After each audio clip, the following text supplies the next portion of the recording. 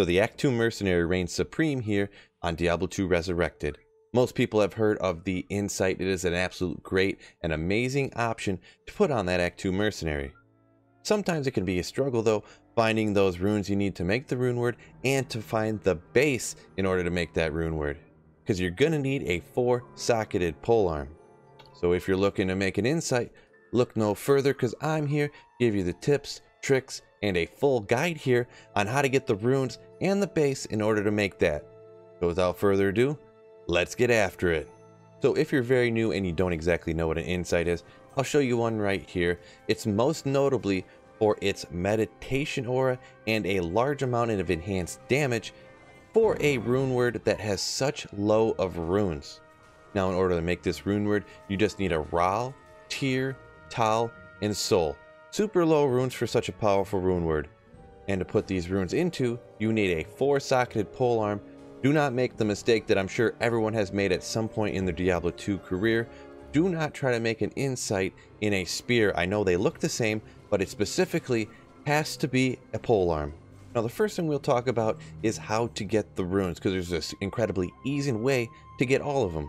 You could actually get the Ral, Tyr, and Tal from normal Countess, but you can't get a Soul from normal Countess.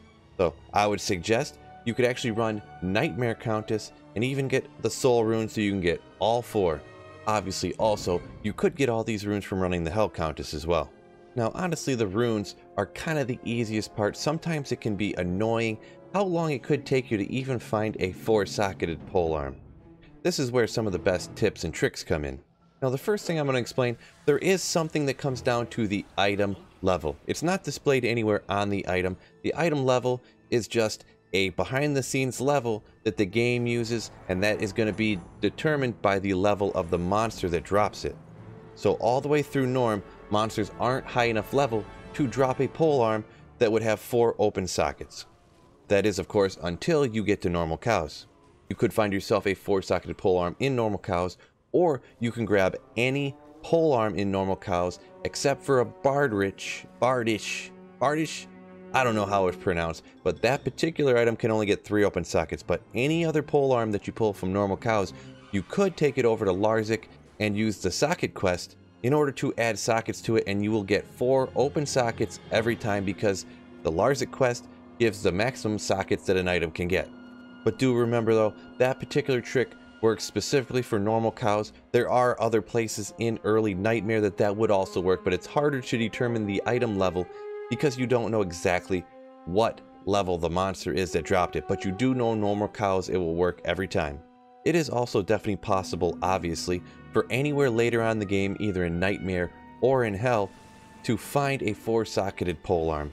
So in general, later in the game, good places to farm or good places to go kill monsters to try to find a 4-socketed polearm. You can do Nightmare or Hell Cows, any of the Bale runs or Chaos Sanctuary runs, or Eldritch and Shank isn't a bad option as well. If you don't want to use your Larzik quest, you can actually do a cube recipe to attempt to get 4 open sockets in a polearm, whether it is one later in the game like in Hell if you have an elite base, or if it's one that you pull from the normal cows. And that cube recipe is a Ral, an Amen, and a perfect amethyst. Now the way this cube recipe works, in the background what it rolls, it will pick randomly between 1 socket and 6 sockets. So if it picks 6 sockets, but the item that you're cubing can only get a maximum of 4, you will have a 50% chance to get 4 sockets, a 1 in 6 chance to get 1 socket, the same for 2 sockets, and the same for 3 sockets. And it works that way because if you do that cube recipe and you roll a 6, it will automatically divert down to the maximum number of sockets that that item can get. Now that obviously could be a risk. Obviously, if it's a 4 open socket maximum on that item, you could get the 1, 2, or 3, and it essentially scraps that item. You are taking a chance, but you are saving that Larzik quest. There is an elite base later in the game, the Colossus Vulge, that if you take it over to the Larzik and use that quest to add sockets, you will get 4 open sockets every single time. The one thing to look out for though is this base requires a ton of strength for your mercenary. Your mercenary probably needs to be around level 85 in order to even use it. It also isn't the fastest attacking base, so It is more of a base just to get that first insight as fast as you can if you need it. Really, a lot of the other elite polearm bases are preferred. Also to mention, later in the game, you want to get yourself an ethereal or open socket poleaxe of the elite variety. If you didn't know this, any item that you put on a mercenary, it does not lose durability, so the ethereal items will have way more damage, or if it's an armor, we're not talking about that today in this video, but it'll have way more defense. And you do not have to worry about it ever breaking.